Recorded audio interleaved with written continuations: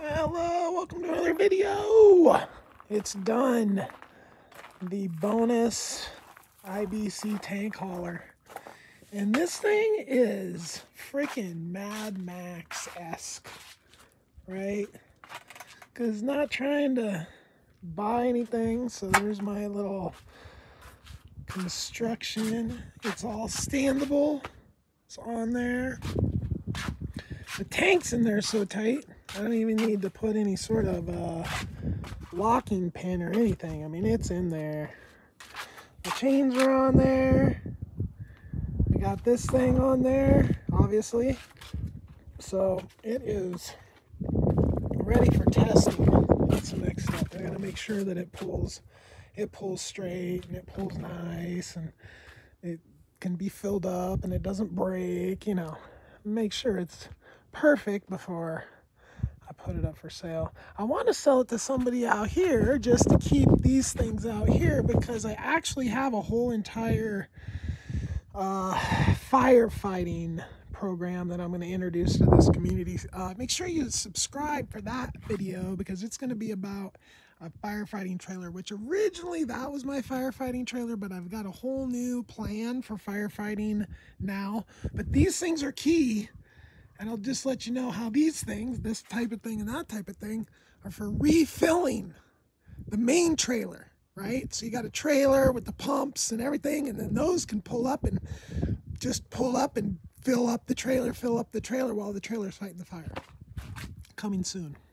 All right, so here we are. Obviously, I got that down because I needed to take my 20K into the shop to get the axles maintenanced. So this is down now, and I didn't film it because I was lazy. But I had a problem doing it, of course.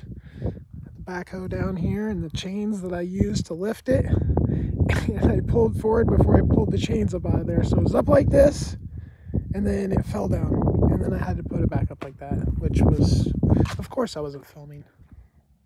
All right, so finally got this thing all ready to be welded.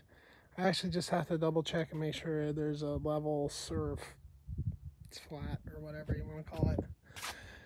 I got that all chopped up and it goes right there. Got that all ground up. Now what I got going on over here, all right, I'm gonna weld this to that. That way I have no extra to cut off here when I cut off. And then I'm going to wrap the chains around this thing. Roger Wilco. Should be exciting. I'm bringing y'all along for the ride.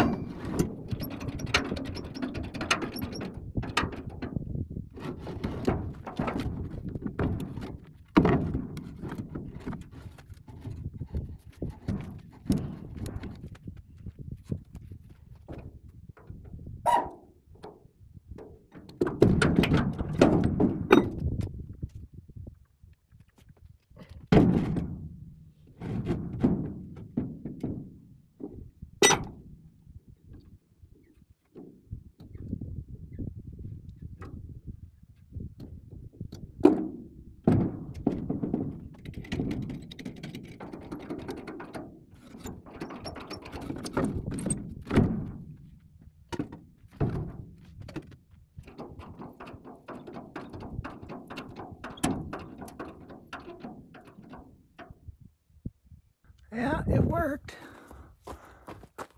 This, I don't know if I can show that. Take my damn word for it. It pulled it up close enough. Now there's going to be a C channel that goes down the whole side of this.